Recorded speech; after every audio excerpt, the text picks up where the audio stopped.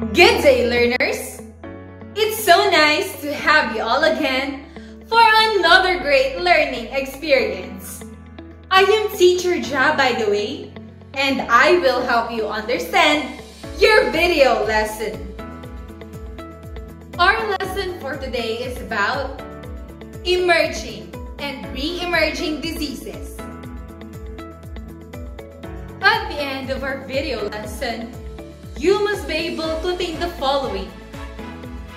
First, differentiate emerging from re-emerging diseases. And second, describe the different diseases that are classified as emerging and re-emerging. So the question is, are you ready to go down into business? Alright, so let's go! So to start off, let's first have a short game. And this game will be called Picture Perfect. The mechanics of the game are simple. So all you have to do is to look at the picture, connect it with the jumbled word, and rearrange it to match the picture. But remember, this game is time limited. So I will only give you up to 5 seconds to answer each picture. Am I clear with that? Alright, so let's begin. First picture.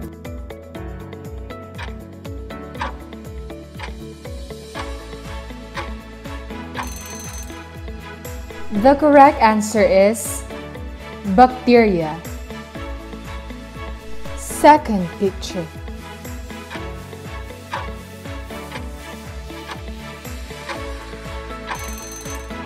The correct answer is illness. Third picture.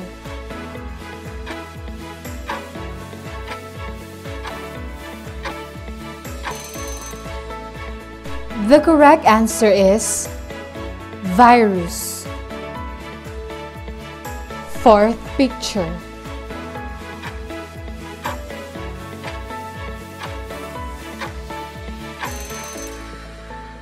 The correct answer is communicable. And the last picture.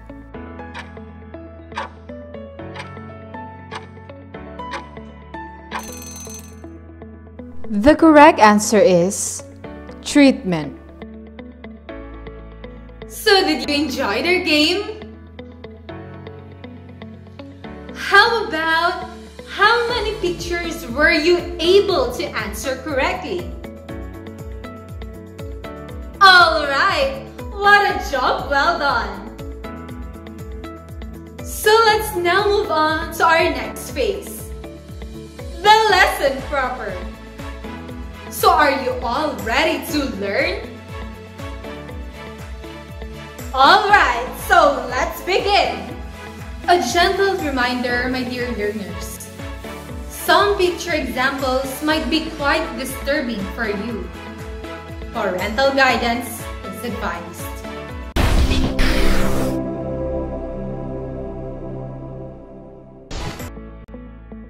Emerging diseases are those that have not occurred in humans before, or that occurred only in small numbers in isolated places. It means developing, arising, and appearing.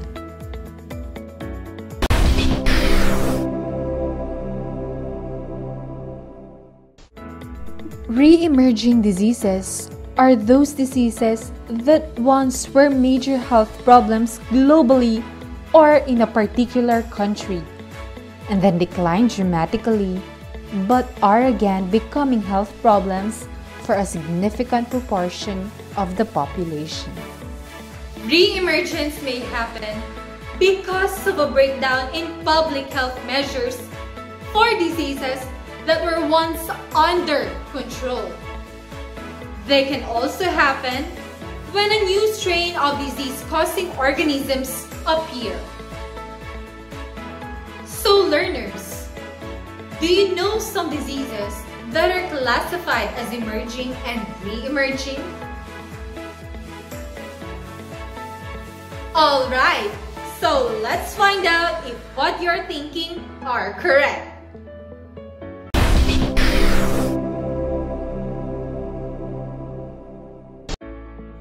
Here are the list of the different emerging and re-emerging diseases.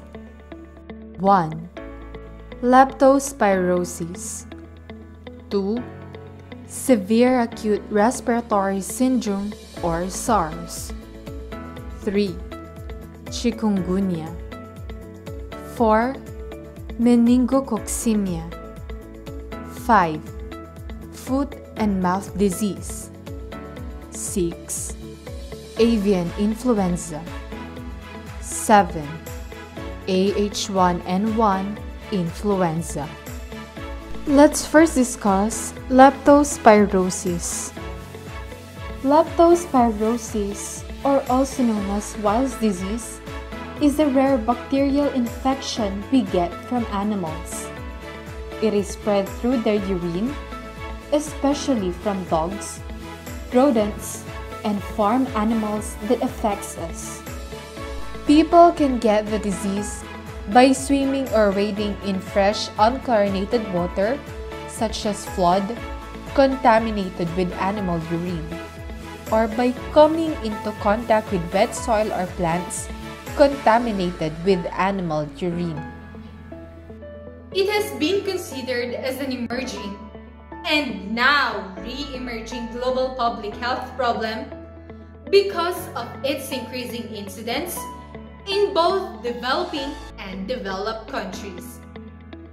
A number of leptospirosis outbreaks have occurred over the past few years in various places such as Nicaragua, Brazil, India, and even in the Philippines.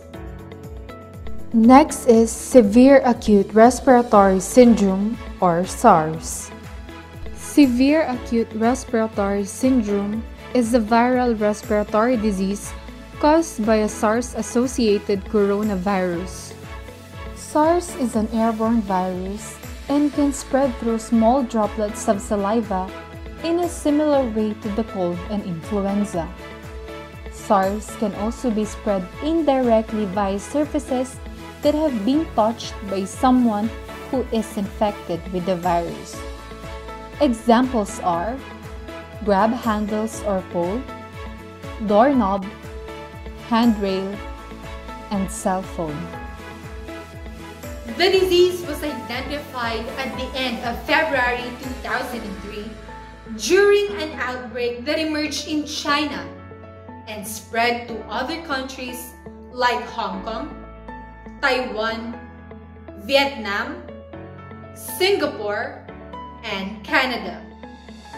It was the first severe and readily transmissible new disease to emerge in the 21st century and showed a clear capacity to spread along the routes of international air travel, affected the business industries around the world, and created a generation of public anxiety.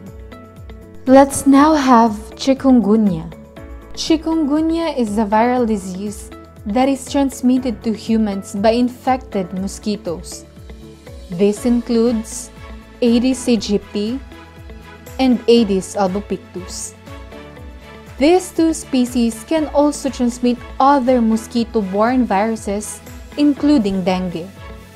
They bite throughout daylight hours, although there may be peaks of activity in the early morning and late afternoon. The most common symptoms of infection are first, fever, and second, joint pain. There is currently no vaccine or specific drug against the virus. The treatment is focused primarily on relieving the disease symptoms. For our next one, we have meningococcemia.